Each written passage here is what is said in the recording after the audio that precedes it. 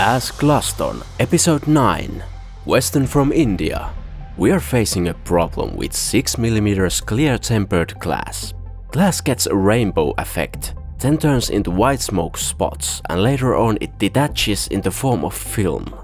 Can you help me to sort out the problem?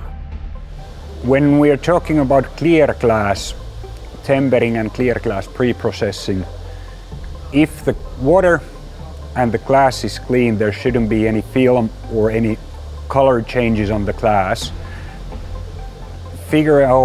Checking by your glass and picture what you provided to us, it seems that there is some kind of either washing material, some kind of shampoo, some kind of powder on the glass before it enters to the furnace, which burns into the glass during the heat treatment process. So this is related to pre-processing, especially for the glass washing process. Western from Bangladesh. We are finding it difficult to obtain consistent results from our tempering line. Our cooling nozzles are slightly irregular in the height from the glass.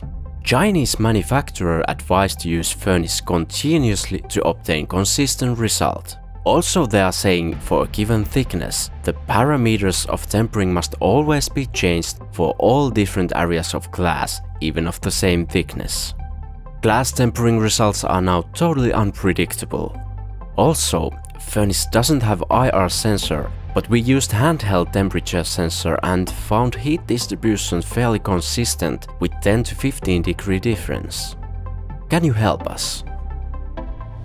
Well, it seems that you have both mechanical and process related issues, and it also shows that sometimes comparison between the different tempering furnaces might be difficult. You get some values from the manufacturers, but still the reality might be totally different. As a first aid, I recommend that you adjust the height of the nozzles to the same level, and also use a handheld pressure measuring device and measure the pressure from the nozzles throughout the quench zone. Make sure that the pressure level is uniform. That really helps the tempering of the glass. For the operator's sake, I really recommend that you buy the infrared scanner. This gives to operator a great tool to monitor the heating of the glass, and also it gives some feedback how well the tempering is succeeded.